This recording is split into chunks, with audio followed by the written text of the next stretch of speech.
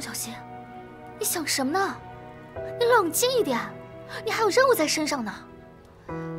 可这家伙确实有点帅，他老这样，我也扛不住啊。不行，我得提醒提醒他。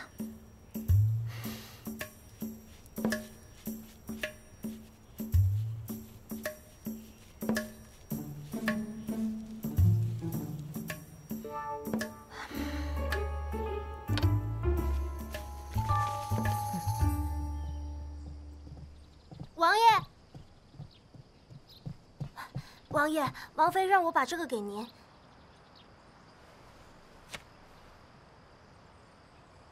下去吧。是。自重，这是何意？王爷，这是个什么呀？树园，疏园。 疏园方，疏园方，王爷，这王妃是跟您确认约会地点呢。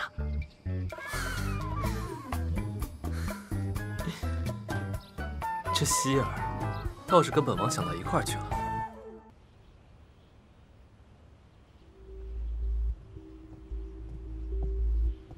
殿下，瑞王秦川刚来通告，大圣拒绝议和。 北县主战到底，我等此行难有收获了。这大圣工匠的技艺确实高超，所至铜镜真是将本宫绝色姿容映照得纤毫毕现。殿下，听见了，他大圣北县战事得利，自然不愿和谈。我北庆在大圣京中的密谍司仪来报。 说是大圣即将调派10万大军增援北县，这主将人选就是秦川。据说这秦川是文武双全，更有大将之才。若是由他带兵增援，对我北庆大不利呀。这秦川的确是个麻烦。不过，若是大军开拔之前， 他这瑞王去与北庆女子私通，传出去，你说这领兵主将的位置还落得到他身上吗？您是说美人计？哎，小姑娘，来看看。哎，果然，哎，没有秦川在身边缠着，连空气都变得清新了许多。哇！ 好漂亮的花灯啊！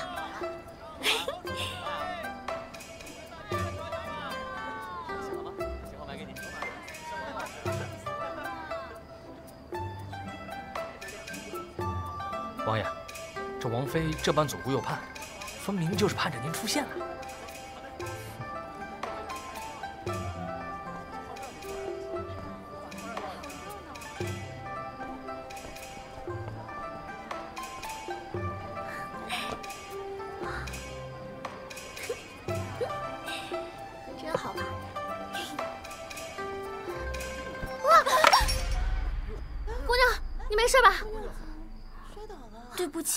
是我不小心。哎，那你快先起来。哎，让一让，让一让，让一让。怎么了？妾身已经道歉了，姐姐为何还要推我？我没有啊。穆小西，任务触发，任务目标：配合北庆公主完成捉奸在床剧情。 让北庆公主与秦川同处一室，并捉奸成功。北庆公主，哦，她是上官如玉，在原剧情里，这可是个标准绿茶啊！为了败坏秦川名声，通过碰瓷穆小西来接近秦川，然后设法让2人共处一室，再主动传信给穆小西，让她捉奸在床。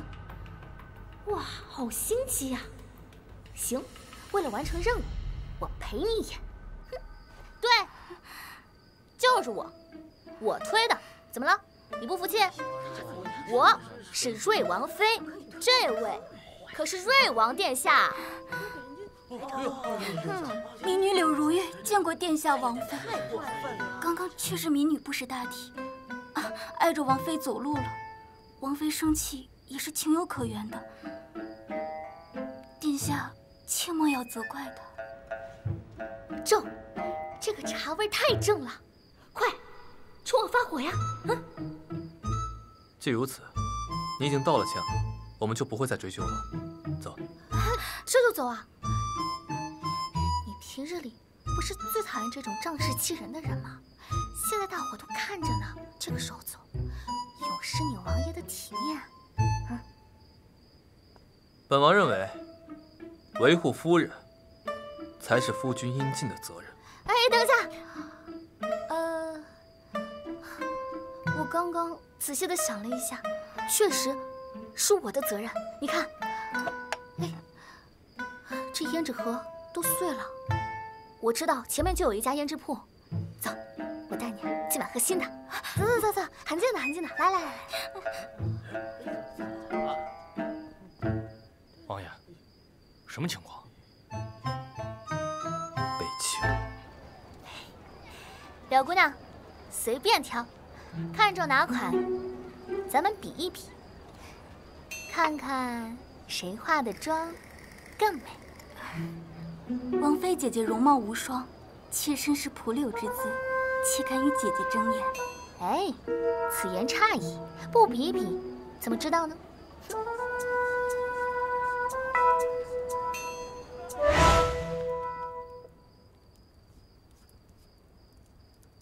哼，这回啊，必须让你赢得明明白白，本姑娘豁出去！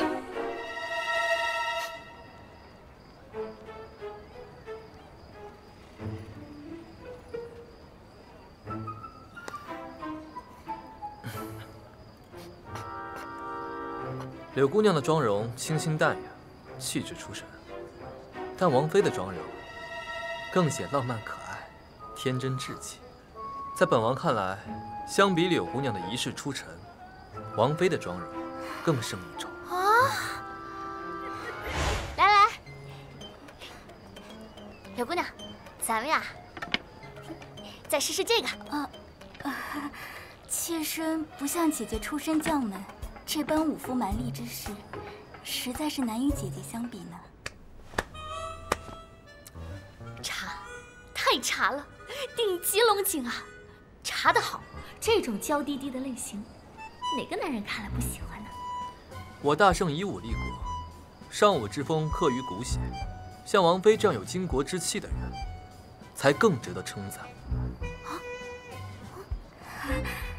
殿下所言甚是，妾身也正想学习一二，不如您教教我。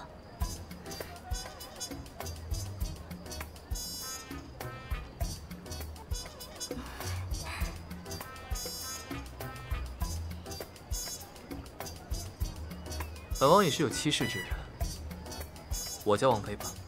啊？我不用，我真不用。青春，记住，我真不用。变心凝神，他用，持弓要稳，就他呀。下巴要正。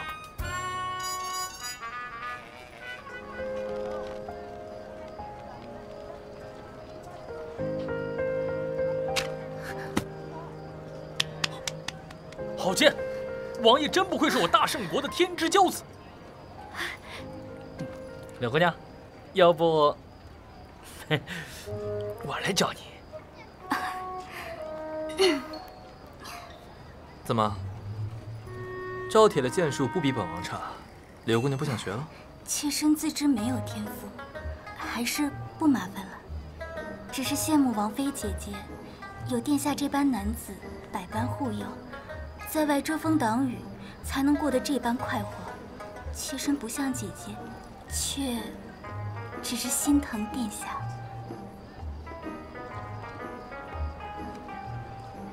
男女成对，应当相互扶持。你只见本王教王妃射箭，对她照顾，却不见她于大殿之上为本王慷慨陈词，冒死相护。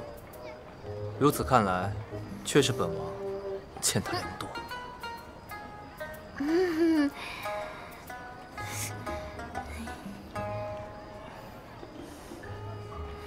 哦，对了，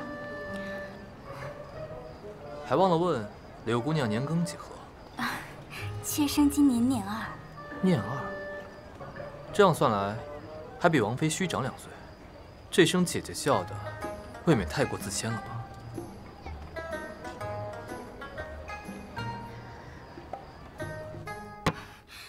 可恶！本宫这般姿容，主动委身相迎，这秦川却与石头一般无动于衷，简直有毒吧！我真是服了这个老六了，完全不按剧情走。人家那么大一美女贴你跟前，你老围着我转干嘛呀？倒是那个穆小溪，反应表现皆在预料之中，几次配合，让本宫险些要以为她是在主动帮忙。还有那个北清公主也不靠谱，说好的顶级绿茶，那么给你创造机会，你也不顶用啊，得换个办法。王爷，属下已调查清楚，那柳如玉便是北庆公主上官如玉。此番北庆进京的使节名册上，并没有她上官如玉的名字。她能够如此顺利地进入京城，说明在城中必有密谍接应，必须盯紧。是。一个上官如玉还掀不起什么风浪。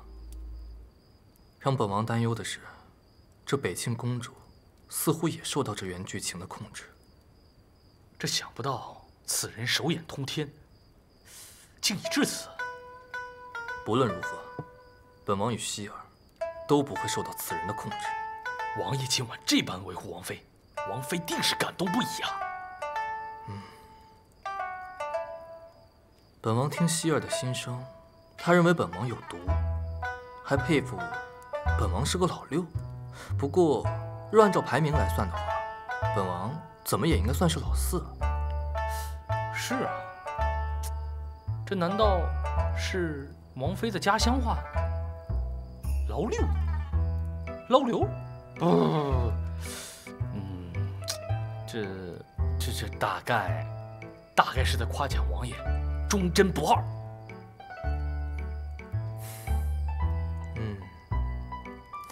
那如此看来的话，你在本王的心中也是个老六。不，王爷过奖了，您才是老六。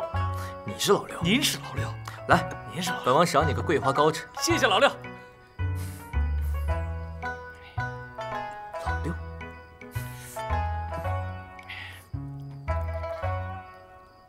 昨日多有失礼，妾身本就想登门致歉，没想到王妃会主动相邀。你跟我客气什么呀？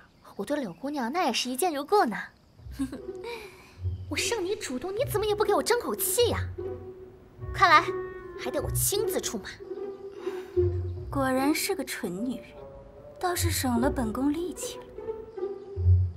哎，柳姑娘，我带你上前面花园看看吧。好。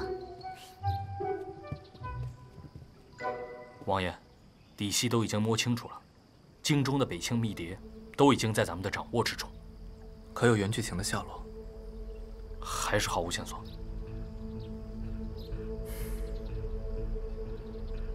那咱们就等着这位柳姑娘有什么行动吧。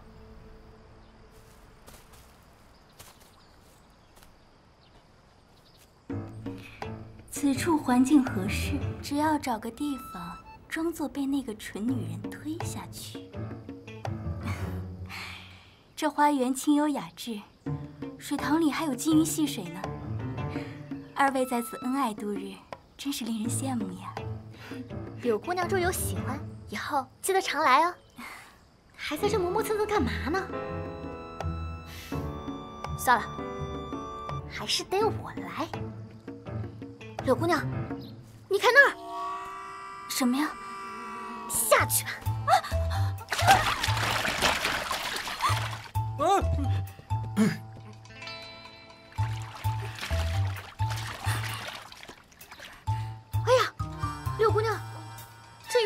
可爱，你也不能下水呀！妾身做错什么了？王妃为何要推我入水？那个王爷，快把柳姑娘捞起来，带回房间看看诊，把脉啊！快呀！我去给你煮汤啊，马上就回来。王爷，原剧情里本来就是上官如玉主动接近，装作被我推下水，然后才让秦川来照顾他。虽然说现在还没到捉奸的戏份，但我又不用按照剧情走，任务要我捉奸在床，那只要让他俩共处一室，然后我再闯进去，一口咬定他俩是奸夫淫妇不就行了？真聪明，不愧是我。你们这对，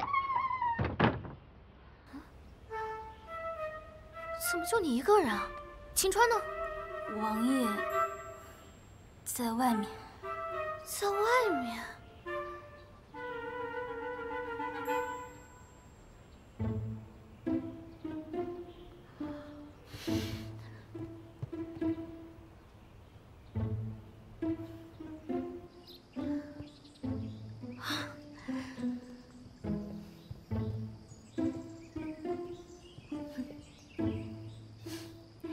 你在干嘛呢？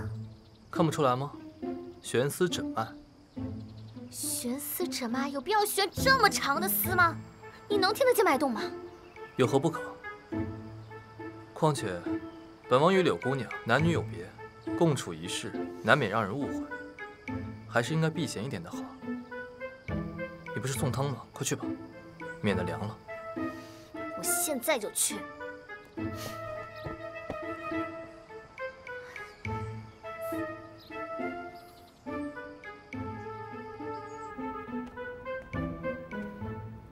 这个贼狐狸，平时没见他多客气，今天倒是给我整上难得这一套了。不行，再这样下去，任务可完不成。给他来点厉害的。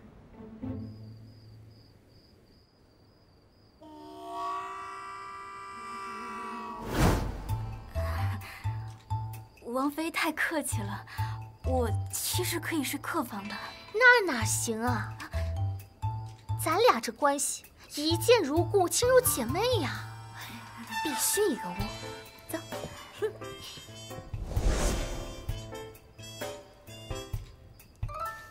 要是让你睡别屋了，我这计划该怎么办？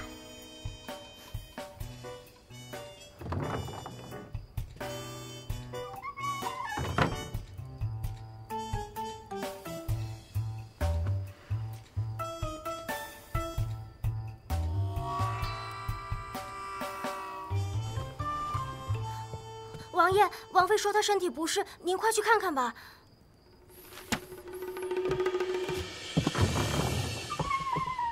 希儿，人呢？秦川，你们两个狗！哎，人呢？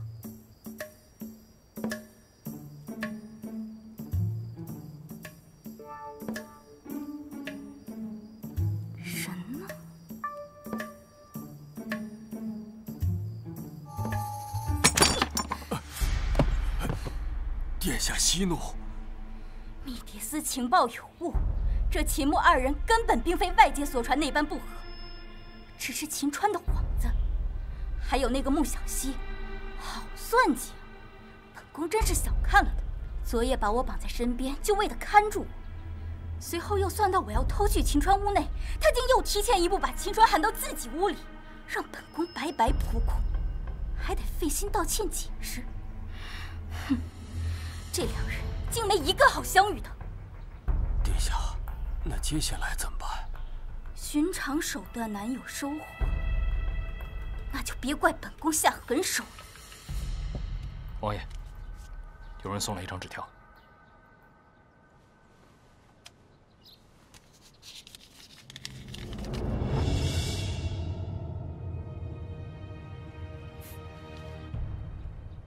他们终究还是按耐不住了。完了完了，任务要失败了，这什么猪队友啊！这秦川莫名其妙手难得也就算了，我都把他骗进屋了，你上官如意还跑出去干嘛呀？唉，这下又提前15斗了。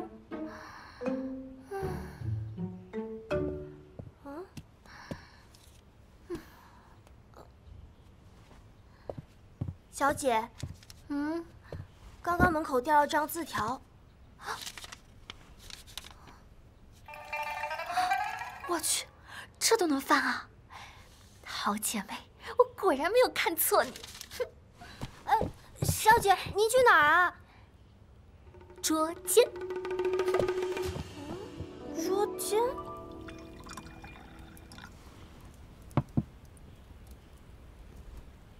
柳姑娘找本王来，说是有要事相商，事关王妃。现在可以说了吗？殿下着急什么？才进屋里，先试试妾身为您准备的茶水吧。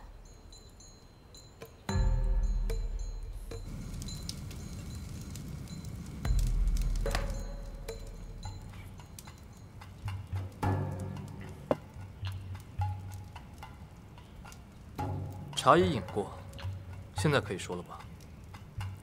外界总传闻王爷王妃关系冷淡，想不到王爷对王妃其实如此关怀，真是令妾身羡慕。